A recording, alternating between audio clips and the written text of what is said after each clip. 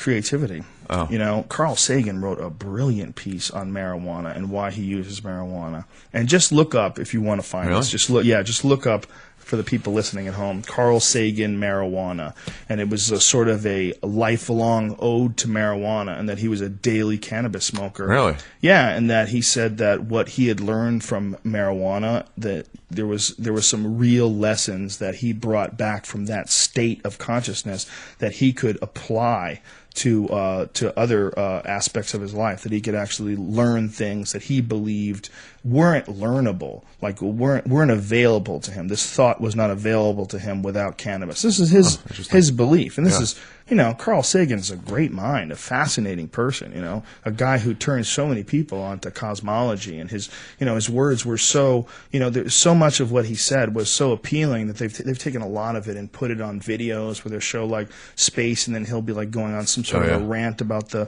size of the cosmos or some incredible music.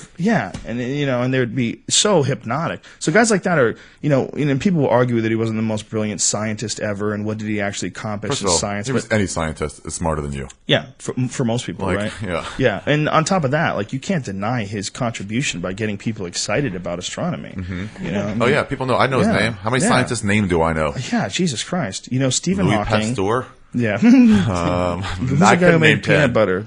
Yeah, there's not that many, man. There's a small amount. So he says he couldn't have done certain things without. His exact quote, I would bring it, but your version of that is the flying squirrel pussy people. Exactly. There's no way I can come up without weed. It's true. I believe that there's reasons why all this stuff is around. That's what I believe. I believe there's reasons why there's, you know, every different substance that exists on the planet. There's reasons why there's coffee beans.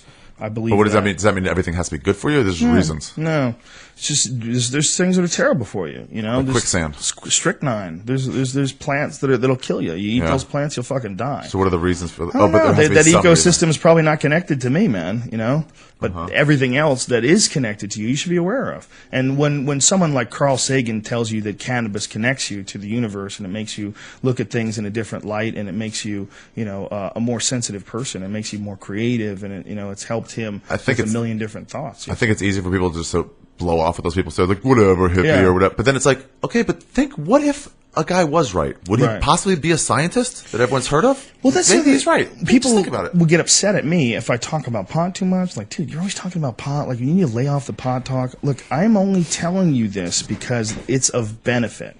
It helps, and it's helped me. And I think that if you just approach it with discipline, it can be spectacular for your life. And I think that what it can do is that it can enhance your life.